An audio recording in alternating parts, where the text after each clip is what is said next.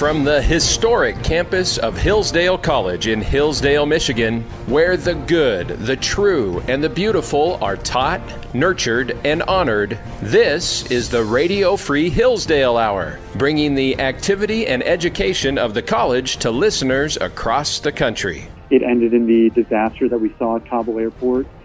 Hundreds of Americans left behind, well over 1,000 Americans left behind, tens of thousands of Afghan allies left behind, and 13 Americans killed and dozens wounded in that devastating ISIS-K terrorist attack. This is your host, Scot Bertram, and that's Jerry Dunleavy, co-author of the new book, Kabul, The Untold Story of Biden's Fiasco and the American Warriors Who Fought to the End. We'll talk with Jerry and his co-author, James Hasson, a little later on in today's program for an in-depth interview on the book. First, we're joined by Dr. Adam Carrington, Associate Professor of Politics and William and Patricia LaMothe Chair in the U.S. Constitution at Hillsdale College. Dr. Carrington, thanks for joining us. Good to be here. Thanks for having me again. Continuing our conversations on the U.S. Supreme Court's most recent term and some of the decisions handed down during that time. This one not near the end of the term, but a little bit earlier, Sackett v. EPA. And this concerns one of my favorite terms because it has been discussed nearly nonstop the past decade or so. We know about FLOTUS and we know about SCOTUS, but WOTUS, Waters of the United States. Where has the controversy come in the interpretation of this term, Waters of the United States? It comes from the Clean Water Act, which was one of the major environmental policies of the last 50 plus years. And it gives the national government and particularly the EPA regulatory power over what are considered waters of the United States. So then one must ask, when one sees a particular body of water, however big or small, whatever its other contours, whatever its other properties, is this a water of the United States? So one can determine, does it fall within the regulatory power of the EPA, of Congress, given the Clean Water Act? And so, yes, you're right. For 50 years, we've been debating, is that a water of the United States? Is that a water of the United States? What is it? Justice Samuel Alito writes the lead opinion in this case. What does he say? How does he define this phrase? And how does he come to that point? I mean, again, we've been debating what it means. So how does Justice Alito get to the place where he ultimately decides what this means? Right. So he says some of the obvious. It's not a puddle after a rainstorm, right? That it's a permanent body of water. The other is that it is in some way either is a navigable part of interstate waters, interstate commerce, that you could float a boat on to do commerce and trade between states, because that's really the basis for Congress's power over this, is that these waters are to be kept clean, to be channels of commerce between the states, or it is something that is directly connected to it. So in this case, we were talking about wetlands. So the wetlands themselves might not be navigable, but are they directly connected to these waters? And so that's defending, one, the size of the water, two, is it part of a national chain of waters that are part of interstate commerce? And that's how he defended. Those are some of the criteria that you have to be looking for. What does he base that on? Let's go back to the original meaning of how it was written. Where is he getting sort of his legal backing for how he's going to, and the majority is going to define that term? Yeah, so one is waters of the United States. And so the idea there is, if it's a national law of the United States, is seeing something that is more national in scope. Two, it is often, laws like these are often defended, again, like I said, in the interstate commerce clause. Where does the Congress get the power to do something in relation to water bodies when a lot of these regulations are usually left to the states? And the argument is, well, it can have these health and safety regulations for the water because it is regulating the commerce that occurs on them. And then the way he gets that it can be those waters plus what's attached to them is that there are terms of in the text of the Clean Water Act itself that talks about being adjacent to waters that are adjacent to or waters that are interconnected with. So that's where he gets the particular textual idea for what these are. And this is then another case from this most recent Roberts Court in which it is offering a restraint on governmental power, and specifically in this case, federal power. Absolutely. And there's really two relationships that it's talking about restraints on. And one is the relationship of government in general to the individual. It's saying for government to act against you, they have to point to a reasonable, good interpretation of a law passed by the people's representatives. Mm-hmm. And this is saying, what Alito is saying is agencies, bureaucrats have played a little fast and loose with the text of the Clean Water Act in such a way that they have expanded and done more to individuals, regulated them more, fined them more, changed their lives more than the laws themselves permitted. So there was that protection. But you're right, even these wetlands could be regulated. If they're not to be regulated by the Clean Water Act, they're regulatable by the states. Mm-hmm. We've had such a expansion of national governmental power vis-a-vis the states.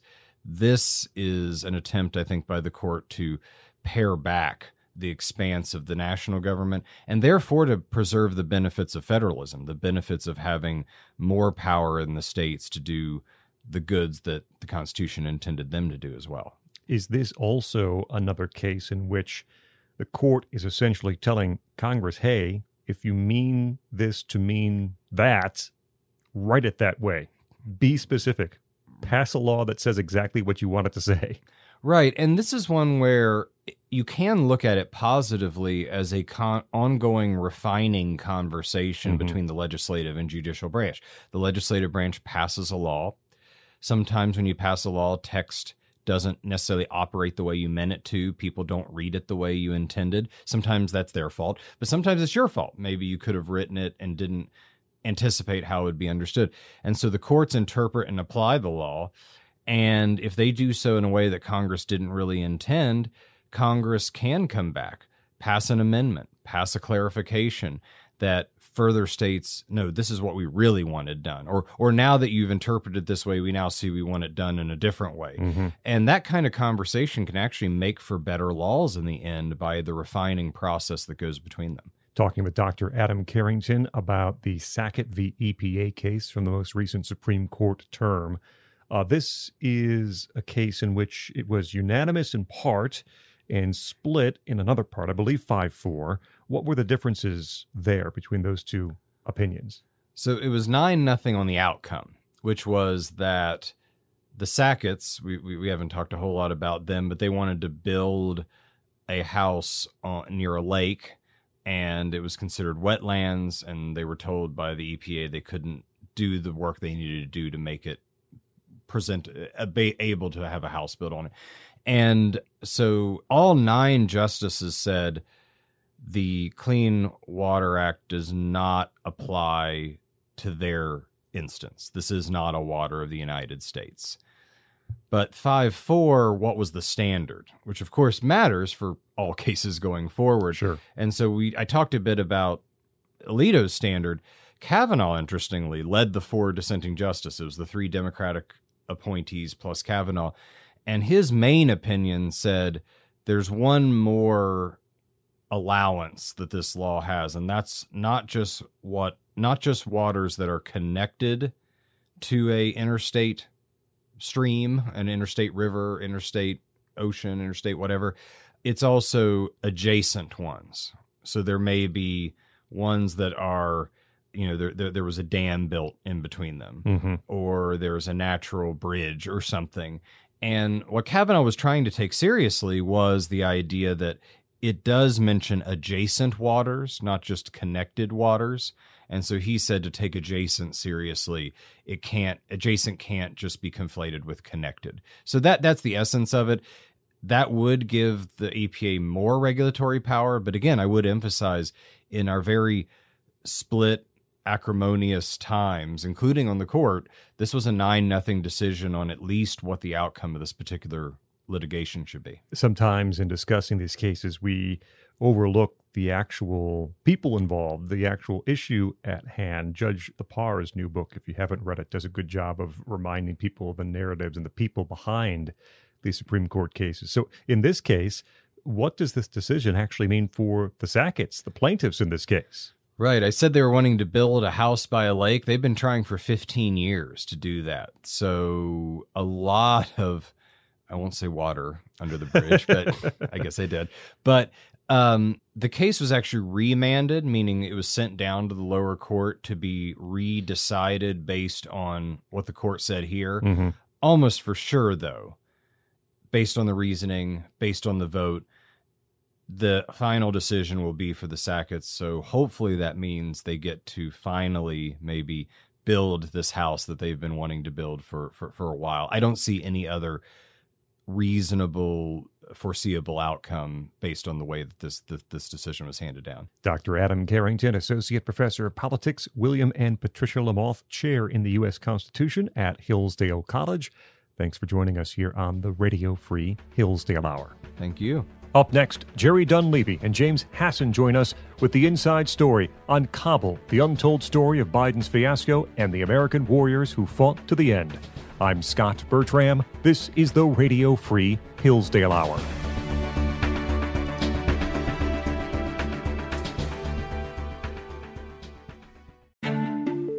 Available now, renowned psychologist Jordan Peterson joins Hillsdale College president Larry Arnn on the latest episode of The Larry Arnn Show. Predict the future for me a little bit. It seems to me things are coming to a point. Do you think so? Yeah, well, I think things have always been coming to a point, but they're coming to a point way faster. Well, we have Moore's Law, right? Computing power doubles every 18 months. It's like, no, you don't understand. Computing power doubles every 18 months. We're now at the point in the course of technological progress where those doublings are happening multiple times within the span of a single life. And that means the ancient archetypal battles are accelerating. Listen to this exclusive interview with Jordan Peterson right now. Only available on The Larry Arnn Show. Find it on the Hillsdale College Podcast Network at podcast.hillsdale.edu or wherever you get your audio. And subscribe to receive new episodes delivered right to your device. That's podcast.hillsdale.edu.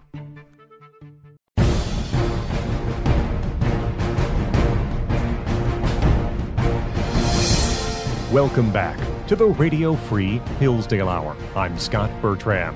Be sure to check out podcast.hillsdale.edu for the Hillsdale College Podcast Network.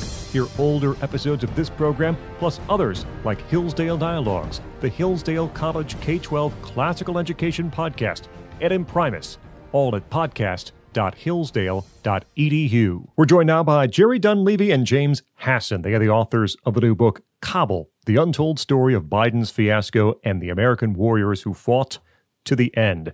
Jerry is an investigative reporter. He worked for the Washington Examiner for about half a decade. You see him frequently on Fox News and C-SPAN.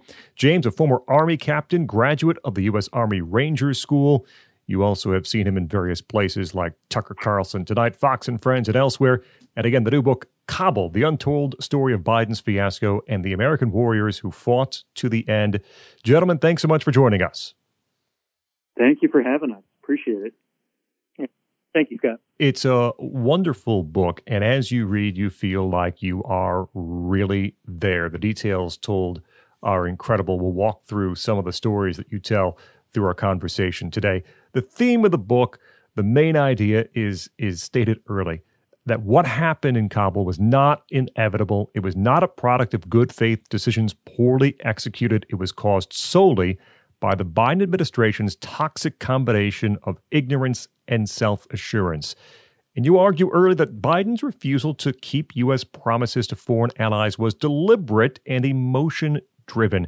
Take us inside, if you would, this decision-making process by President Biden and how we ended up sort of leading up to this chaos in Kabul.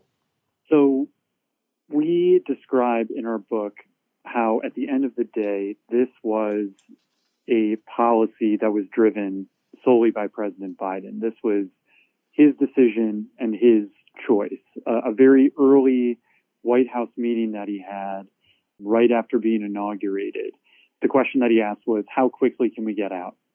And that is what his focus was. His focus was getting out quickly. His focus was not, how do we make sure we get Americans out? How do we make sure we get our Afghan allies out?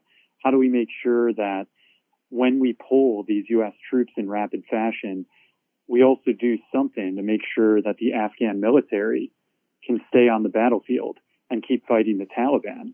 Because keep in mind, when pulling U.S. troops, that also meant pulling U.S. logistics and ISR and advisors and contractors, which were all things that the United States had built the Afghan military around. And President Biden's decision meant pulling all of those things along with U.S. troops. And it just set an already very weak and shaky Afghan military. It just set it up for failure. And failure is exactly what happened. And so this was being driven by President Biden. He was being warned by his military advisors and by his generals that if he did this, it would be a disaster. But he ignored them because this is what he wanted. And he was oblivious, perhaps, but I think willfully blind to the reality on the ground. He just didn't care. This was a decision that he made, and he forced the people under him to execute it. And it ended in the disaster that we saw at Kabul airport. Hundreds of Americans left behind, well over 1,000 Americans left behind, tens of thousands of Afghan allies left behind, and 13 Americans killed and dozens wounded in that devastating ISIS-K terrorist attack. Two big factors in the chaos in Kabul. One was the decision to abandon Bagram Air Force Base. And one was the size of the Afghan security force was far smaller than reported. We were told, and the administration said 300,000 or so, but the size was far less than that. Those two factors, what role did they play, the decision and the size of the Afghan security force, in what we saw unfold? Well, I'm glad you brought that up because that's something that we touch on in Kabul a good bit. And with regards to the size of the Afghan security forces, the administration and to include General Milley continually pushed this 300,000 number. And in fact, President Biden himself said, the Afghan military is as well equipped as any military in the world, and cited that figure. But as we show in Kabul, that nothing could have been further from the truth. It was well known that there were what are called ghost units, which essentially were just Afghan military units that existed only on paper. Someone would collect the money that, would go to pay for those, so-called soldiers' salaries. And, but then also they inflated that figure by a significant proportion by counting Afghan local police, Afghan border police, and other kind of paramilitary style units. It would, it'd be like saying that the U.S. military is 8 million strong because we're counting the police force from Peoria, Illinois. It makes absolutely no sense. But that's what they used to try to sell the withdrawal to the American people, and it was well known and it's well documented. But basically, they just didn't want to play it straight with the American people because, as Jerry mentioned just a few seconds ago, there was a political agenda to just get out as fast as possible, and consequences be damned. Talking with Jerry Dunleavy and James Hasson, the book Kabul, The Untold Story of Biden's Fiasco and the American Warriors Who Fought to the End. You argue in Kabul that the State Department, the administration, the White House, never did the very basic things to ensure that Americans and Afghan allies would get out. What could they have done, and why did they fail to make those just very basic steps? Well, you mentioned Bagram. And Bagram plays into this quite a bit, actually, because Bagram Air Base is pretty close to Kabul, and it would have been a much, much safer place to attempt to do a large-scale evacuation, the kind that we knew that we needed to do. Because keep in mind, we knew that there were thousands of Americans in Afghanistan. We knew that there were tens of thousands of Afghan allies, interpreters and the like, who had served alongside us over the 2-decade war. And we knew that we had made promises to those people. But the Biden administration never came up with a plan about how to get those Americans and how to get those tens of thousands of Afghan allies out. And when it comes to Bagram, everybody knew that Bagram would be a much safer and more effective place to run an evacuation out of rather than a small airport in Kabul. And of course, doing the evacuation out of Kabul airport became extremely foolish once the Taliban took over the entire country. But if we maintained Bagram, it would have been safer. There would have been standoff distance. Bagram is defensible. We never would have seen those chaotic scenes that we saw. On top of that, on top of maintaining Bagram being a much smarter place to do an evacuation from, inside Bagram were prisons, which held some of the most high-value prisoners in all of Afghanistan. Thousands of members of ISIS-K, dozens of members of Al-Qaeda, and thousands of Taliban fighters were in prison at Bagram, including the bomber, whose name is Abdul Rahman al-Aghari. The Biden administration doesn't want to say his name, but that's his name. He is the bomber who carried out the Abbey Gate terrorist attack. He was in Bagram. We, in coordination with Indian intelligence, had captured him back in 2017 when he attempted to carry out a suicide attack in India. And he had been in prison at Bagram. And he was in prison in Bagram in July 2021 when the United States abandoned Bagram. And he was still in prison until the Taliban took Bagram. And the first thing that the Taliban did when they took Bagram was they opened those doors and they freed those thousands of prisoners, including thousands of members of ISIS-K and that suicide bomber. And so the simple fact is that not only was abandoning Bagram extremely foolish when it came to conducting the evacuation that we knew we would need to do, the simple fact is that if we had simply held on to Bagram, thousands of ISIS-K terrorists, including the guy who carried out the Abbey Gate attack, instead of them being out there threatening Americans, and instead of Aghari successfully killing Americans, all of those guys would have just been sitting behind bars. Jerry Dunleavy and James Hasson with us. Kabul is the new book, The Untold Story of Biden's Fiasco and the American Warriors Who Fought to the End. We race through the prelude. You'll want to read it in the book, but we get to the actual attempt at the evacuation and the attempts to clear Bagram and the area there. You tell us in detail the frustration that everyone in the White House is on vacation as Kabul falls. The embassy evacuation, you take us through step by step how chaotic that was.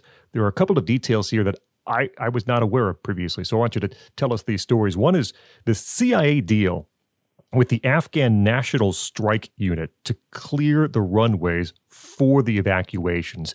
How did that come to pass? Why was it so successful? And then how did it affect later American evacuation efforts?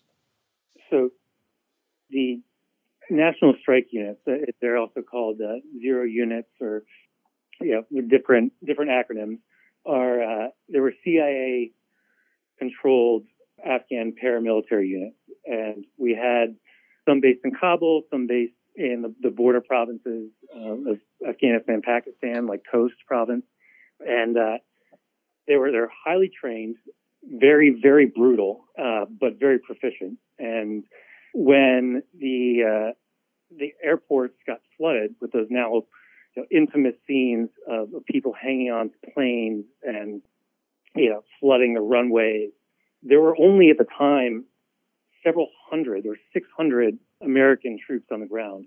And to put that in context, there were essentially one soldier for every 4 diplomats in the country at the time. So there was absolutely no way that the small amount of manpower that the Biden administration left in the country, against the wishes of the military leaders who wanted a whole lot more for what are now very obvious reasons. So there was no way that small amount of manpower could clear the crowds or, essentially just even protect the basic functioning of the airport.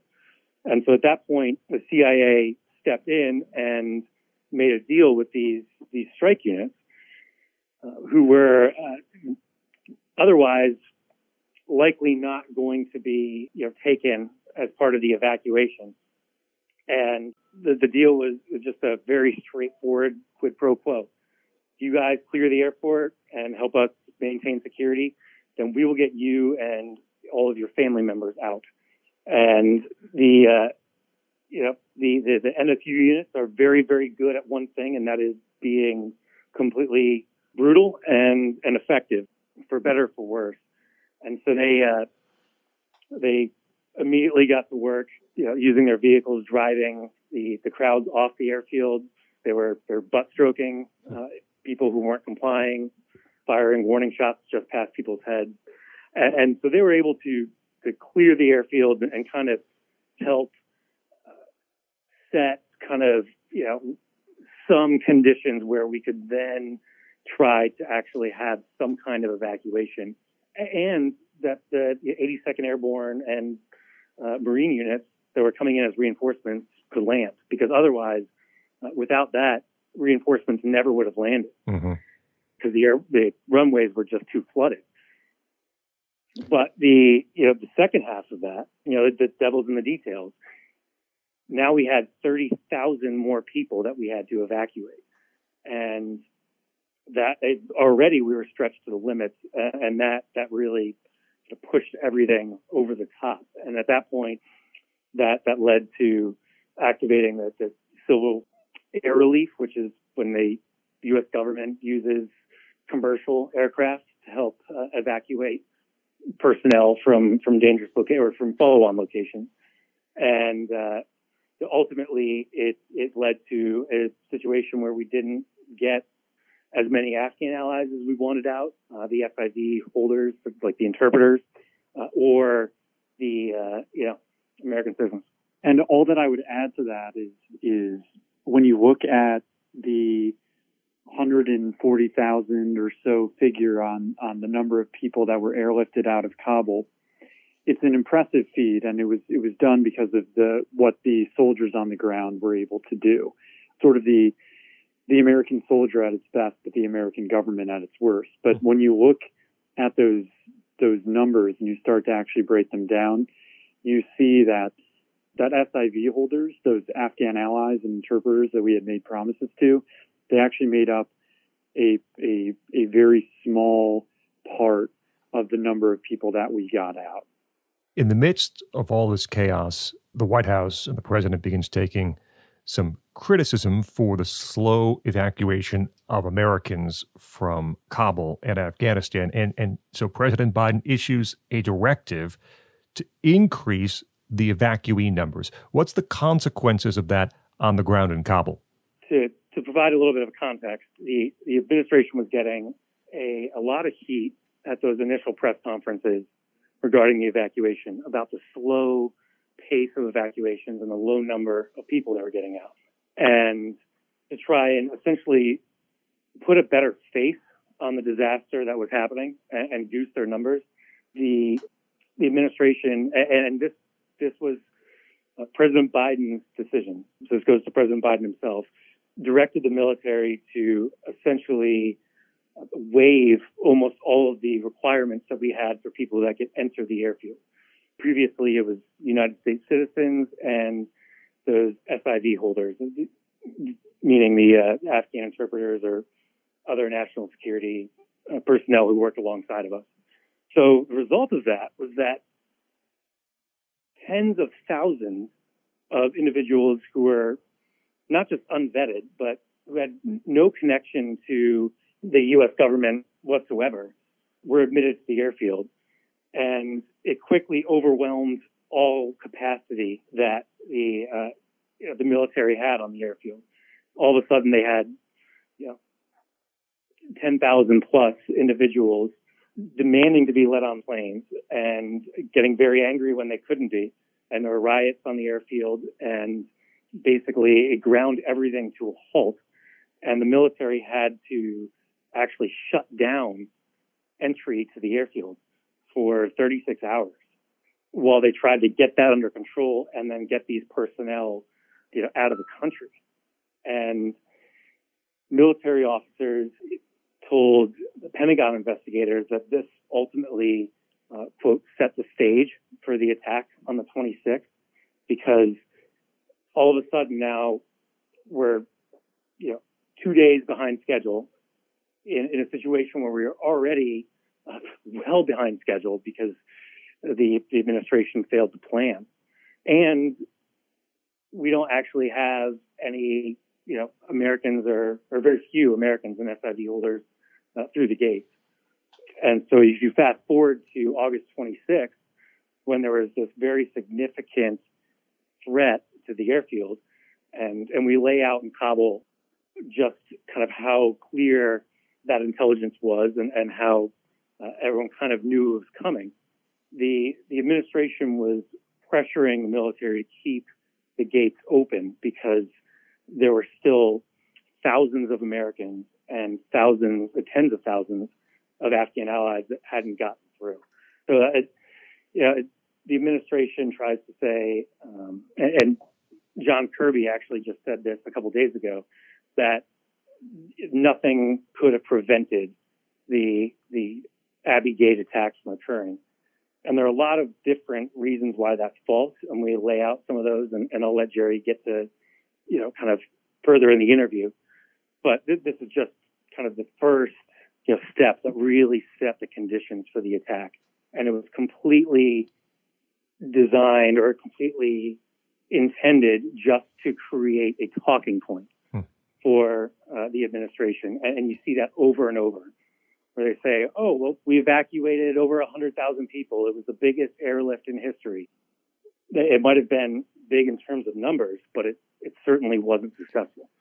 So, guys, amid all this chaos and the thousands of Americans and others who still want to evacuate, why is the Biden administration and the U.S. so tied to that August 31st deadline? Why not take another few days or another week or whatever it takes to finish the job? Part of it, you explain, in Kabul is put upon the administration by themselves. They said, we have to abide by the state. But the Taliban also enters into this conversation too, right? Yeah. I mean, President Biden, because of his terrible decision-making, put us in a position where all that the United States controlled was that tiny airfield. The Taliban controlled everything else in Afghanistan, and we were relying on the Taliban to provide security outside of the airport. This was obviously a terrible and dangerous situation that we had put ourselves in. And as we lay out in the book Kabul, I encourage people to read it because the Marines and other service members talked about what they saw.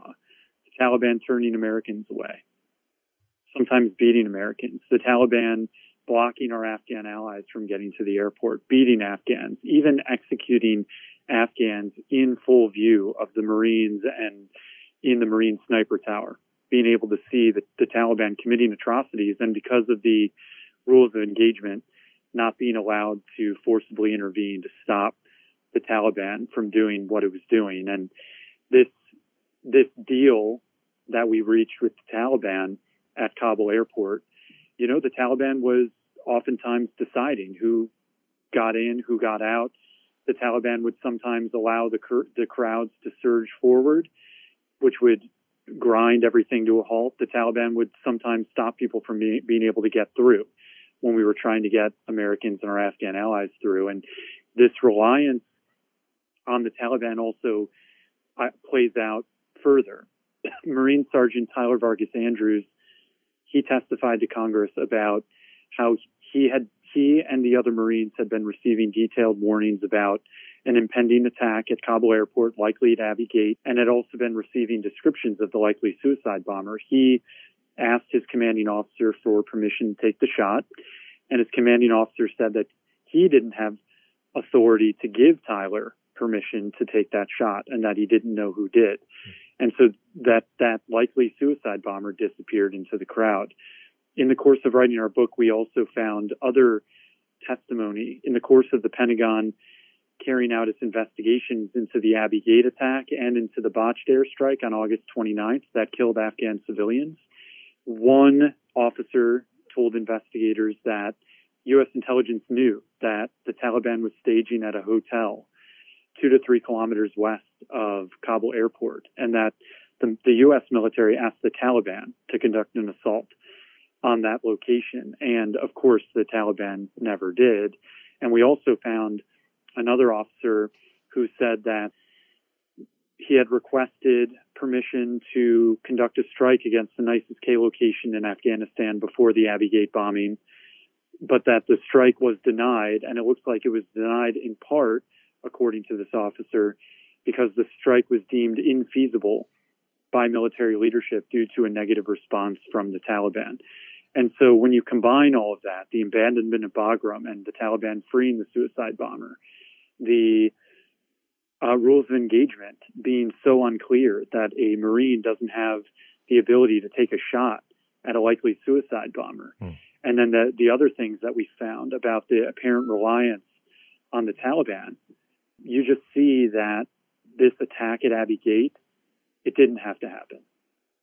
Talking with Jerry Dunleavy and James Hasson, the book Kabul, The Untold Story of Biden's Fiasco and the American Warriors Who Fought to the End. We're running a little long, but I know we want to talk about the 13. There's an entire chapter devoted to the 13 who died in the suicide bombing you just mentioned at Abbey Gate.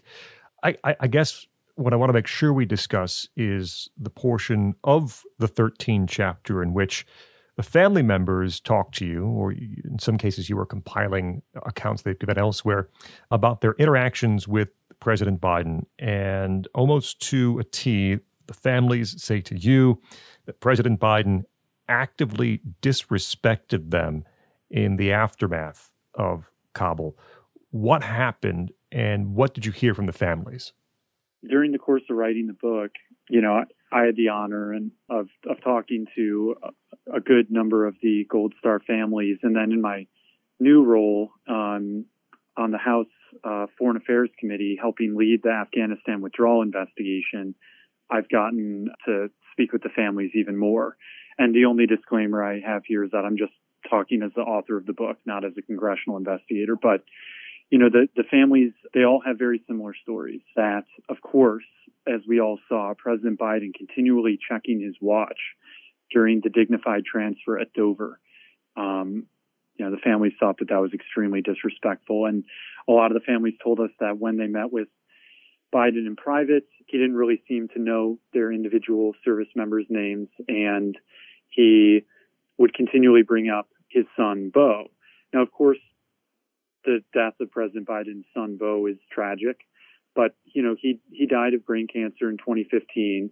He had served in Iraq years before, back in 2009. So Beau didn't die on the battlefield, and he hadn't died just a couple of days before, as these Gold Star families' children had. And a lot of these Gold Star families ultimately held President Biden responsible for the situation that their children had been put in. And another thing to keep in mind that these families raise quite a bit is that President Biden has yet to say the names of the 13 out loud. It was expected, I think, by many people that he might do it at his first State of the Union after the Abbey Gate attack, or perhaps he would do it at Memorial Day. Perhaps he'd do it the next Memorial Day. Perhaps he'd do it on the second anniversary of the Abbey Gate attack, but he just hasn't done it. And so the families do feel slighted by President Biden, I think rightly so. And they also want answers about how this attack was allowed to happen. And they want accountability, because something to really keep in mind here is that after this debacle, 20 years of war with the Taliban back in charge, Americans left behind, Afghan allies left behind, and 13 service members killed and dozens of them wounded, some of them permanently, there's been no accountability. No one's been demoted. No one's been fired. No one's resigned. And so that's what the families want. They want answers.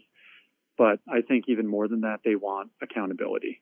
The book is out now, and there are far more stories, and it's as complete of an account as you can find. Kabul, The Untold Story of Biden's Fiasco and the American Warriors Who Fought to the End. Jerry Dunleavy, James Hasson, the authors.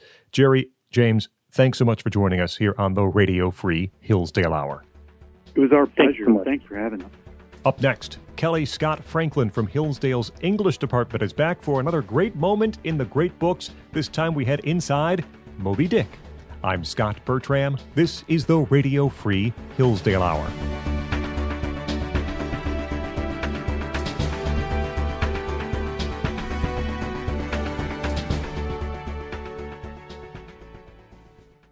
Over the past 100 years, America has pursued an ambitious foreign policy directed by faceless bureaucrats. While some of those departures were justified, American foreign policy is shifting.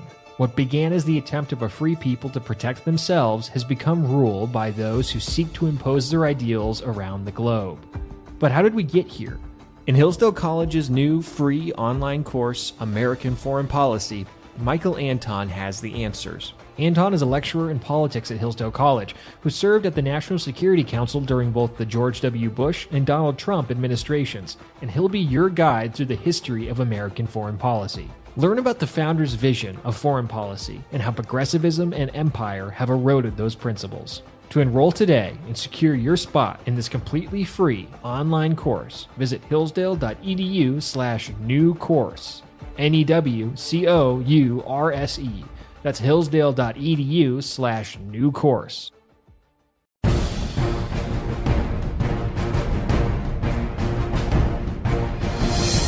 We're back on the Radio Free Hillsdale Hour. I'm Scot Bertram.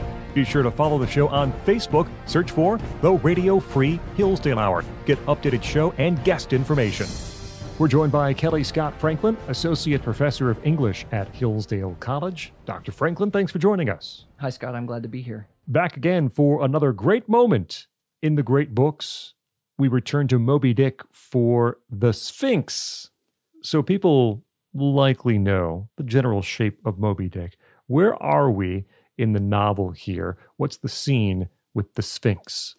Yeah, we're about halfway through the novel, more or less, and the crew of the Pequod has killed a sperm whale, and they, as part of that process of rendering the whale down, they have decapitated the whale. There's actually some very valuable oil just in the sperm whale's head, the spermaceti oil, and they've hoisted this massive sperm whale head up on the side of the Pequod, and the Pequod is actually, it's so, the head is so big and so heavy that the Pequod is actually like tilted over to the side, and later they're going to have to kill another whale just to cut off its head and balance the other side of so then the Pequod will be upright again. But right now it's canting over to one side, and the crew has sort of done its work, and then they're going to go take a break briefly, and then they'll get back to work on the whale. And Captain Ahab is alone on the deck with this sperm whale head. And kind of classic Captain Ahab moment, he begins to talk to the dead whale head, as one does. Why does Melville title it the Sphynx? What's the Sphynx? The Sphynx is, according to classical mythology, an infamous riddler. And that's really the first thing, that the Sphynx, this whale head, for Captain Ahab, conceals a riddle inside it somehow, or it has the answer to a riddle. And much of Captain Ahab's kind of dialogue, or I should say monologue, since it's a dead whale head, is about something that is deeply riddling to Captain Ahab. So that's the first thing. And second, one specific episode with the Sphynx, and there are a couple different accounts of it, but Oedipus the king in classical mythology, and Sophocles writes about Oedipus the king. According to one account, Oedipus was able to solve the riddle of the Sphynx, and there's different versions of this riddle, but the riddle goes something like this: what has one voice but walks on 4 legs in the morning, 2 legs at midday, and 3 legs in the evening. And so this is kind of the riddle. And if you don't get the riddle right, then the Sphynx kills you or eats you. And so according to, the myths, Oedipus is able to solve this, and Sophocles writes about this. He's saved the city of Thebes from the Sphynx. So this is going to be important because, as listeners may already know, that this is a riddle about human beings, right? We go on 4 legs. That is, we crawl when we're babies. We walk on 2 legs. If we have 2 legs that work at midday. And then as we get older, we have a cane. That's our 3rd leg. Mm-hmm. And Ahab does much of the scene leaning on a shovel. He takes out they have these shovels for digging the blubber out and various other things off the whale. And he sort of chunks it into the carcass of the whale and then leans on it. And Melville says crutch-wise. Uh-huh. So you have Ahab, who's often, in various points in the novel, Ahab is often compared to Oedipus the king or to various other kind of classical figures of tragedy. And here he is enacting the last part of the riddle. He's a man, a very robust man, but late middle age or perhaps in his 60s, right? He's leaning on this crutch. And of course, that's extra ironic since Ahab has already lost a leg to Moby Dick. So there's these various, prostheses in the novel. So that's the kind of background there, that classical allusion. And Melville wants us to see that there's going to be a riddle. It's not going to be that riddle. Ahab has a different riddle that he wants to solve. Can you read a bit? Can we hear some of Ahab's soliloquy from this portion of Moby Dick? It's truly amazing. And I think in a lot of ways, Moby Dick really needs to be read aloud. I recognize that would take several days probably, but it's when you read Melville aloud, you can hear that he was reading Shakespeare very, very carefully when he's writing the novel and right before he's writing the novel. There are times when this is a very Shakespearean soliloquy, and there are even moments where it kind of lapses into or slips into iambic pentameter. So Melville writes, "It was a black and hooded head, and hanging there in the midst of so intense a calm, it seemed the sphinxes in the desert." And then Ahab comes up to it. "Speak, thou vast and venerable head," muttered Ahab, "which though ungarnished with a beard, yet here and there lookest hoary with mosses. Speak, mighty head, and tell us the secret thing that is in thee. Of all divers thou hast dived the deepest. That head upon which the upper sun now gleams has moved amid this world's foundations, where unrecorded names and navies rust, and untold hopes and anchors rot." You can hear the iambic meter in there. "Wherein her murderous hold this frigate earth is ballasted with bones of millions of the drowned. There, in that awful waterland, there was thy most familiar home. Thou hast been where bell or diver never went, hast slept by many a sailor's side, where sleepless mothers would give their lives to lay them down. Thou sawest the locked lovers, when leaping from their flaming ship, heart to heart they sank beneath the exulting wave, true to each other when heaven seemed false to them. Thou sawest the murdered mate, when tossed by pirates from the midnight deck. For hours he fell into the deeper midnight of the insatiate maw, and his murderers still sailed on unharmed, while swift lightning shivered the neighboring ship that would have borne a righteous husband to outstretched longing arms. O head, thou hast seed enough to split the planets and make an infidel of Abraham, and not one syllable is thine." I mean, I always tell my students, they don't make them like this anymore. There's just, you're in the presence of greatness when you read passages like these. See, I think you should take the next 36 hours and just read for us. I think that sounds exhausting, but awesome. Yeah. Dr. Kelly Scott Franklin with us as we talk about great moments in the great books. We're in Moby Dick and the Sphynx. So what is this all about, and why is it a great moment in Moby Dick? Yeah, this great moment is the moment where it is, I think, revealed what Ahab's deepest concern is. And that is the problem of evil, the problem of pain, or as we might put it, why do bad things happen to innocent people? And he gives these examples, right? You've got the pirates who kill the captain or the mate and they throw him overboard and they sail away, no problem. And then lightning strikes some other ship that's carrying a righteous husband home to his family. He says, "O head, thou hast seen enough to split the planets and make an infidel of Abraham." Abraham, the father of our faith, whose faith was credited to him as righteousness. Ahab says, if Abraham were to confront the problem of evil, the fact that things don't seem to be fair in this life, he would become an infidel. He would start to doubt. And that's Ahab is asking that question because he himself has suffered so gravely. He's been struck by lightning. He's lost his leg. There's a suggestion in the book that when his ivory leg breaks right before the journey of the Pequod begins, that he's wounded in the groin and perhaps rendered impotent or infertile. And this is a man who has suffered so much, in addition to the really strenuous life of being a whaling captain, which sounds kind of awful to me, not my preferred career choice, but I let people make their own decisions. That amount of suffering troubles Ahab. He wants to know why me? Why has this happened to me? And I think there's two things that are significant about the fact that he's talking to a whale head, right? You might ask, well, okay, but that's fine. He's got this riddle, and the whale has witnessed all these good and evil events, and as if the whale's kind of seen into the mystery of things. Number one, Ahab is, the whole novel is premised on that we need to understand the book of Job. In Job chapter 41, and just take a step back here to refresh our Old Testament. And I always tell my students, they probably don't even remember these, but I remember cargo pants. And right, there's nothing wrong with cargo pants. No, I actually think they're terrifically useful. And if we had cargo pants that had enough pockets, we could carry around all the books that we need to carry to understand the great books. And so I say, well, you got to have your Homer and your Virgil and your Dante and your King James and the Oxford English Dictionary, if you can fit it in there. So Job chapter 41, right? We remember Job has asked a very similar question. God, why has this stuff all happened to me? And God's answer is not, well, here, I'll explain why in my providence this was working out for the good. God's answer to Job is, who are you to question me? Were you there when I laid the foundations of the earth? And one of the things God says to Job is in chapter 41, he says, have you ever seen my creature, the Leviathan? You totally can't handle that creature. There's no way you could touch that creature. He's so powerful. And Melville, scripture scholars would disagree, I think, but Melville says that the Leviathan is the sperm whale. So he's drawing on that episode in the King James.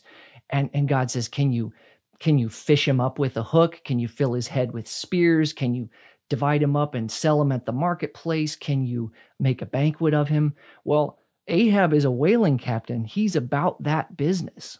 Whereas Job says, you know what, God, you're right, actually. I can't even handle your creatures, much less you and your ways. Ahab looks at that, that story in Job and says, yes, I can do those things. Yeah, in fact, I'm going to devote myself to doing these things that are a kind of rebellion against God, a kind of assertion that, yes, I can contend with the ways of the Almighty. So that's why he's talking to a whalehead, is because of that association with Job. But I also think the second thing is very important, that it's a dead whalehead. It's an object that cannot answer him. And people make this argument about Edgar Allan Poe's The Raven, that Poe has his narrator spend all this time talking to a raven that can only say one word, but then he persists in asking the raven questions to which he knows the one word the raven can answer, and they're going to cause him pain. Will I ever see my beloved again? Nevermore. Will we be reunited in the next life? Nevermore. And so there's this kind of self-torturing act. For Ahab, I think there's a way in which he is deliberately asking a thing that cannot answer him. Perhaps as if you could take it different ways. Number one, that Ahab thinks he's not going to get an answer. Or perhaps Ahab doesn't really want an answer to this question, to the problem of pain. And as you follow the novel, Ahab actually rejects a number of moments that might partly answer this riddle of the Sphynx. It's a tragedy, right? It's ultimately a tragedy that he's not able to see dimly the answer to one of our deepest questions. Dr. Kelly Scott Franklin, Associate Professor of English at Hillsdale College. And the great moments in the great books, Moby Dick and the Sphynx. Dr. Franklin, thanks so much for joining us here on the Radio Free Hillsdale Hour. Thanks for having me. That will wrap up this edition of the Radio Free Hillsdale Hour. Our thanks to Adam Carrington from Hillsdale's Politics Department, Jerry Dunleavy and James Hasson, their new book, Kabul, the untold story of Biden's fiasco and the American warriors who fought to the end. And Kelly Scott Franklin from Hillsdale's English Department. The Radio Free Hillsdale Hour is recorded at the studios of WRFH, the student-run radio station at Hillsdale College. Remember, you can hear new episodes every week on this station. You also can find extended versions of some of our interviews or listen anytime to the podcast. Find it at podcast.hillsdale.edu or wherever you get your audio. Until next week, I'm Scot Bertram, and this has been the Radio Free Hillsdale Hour.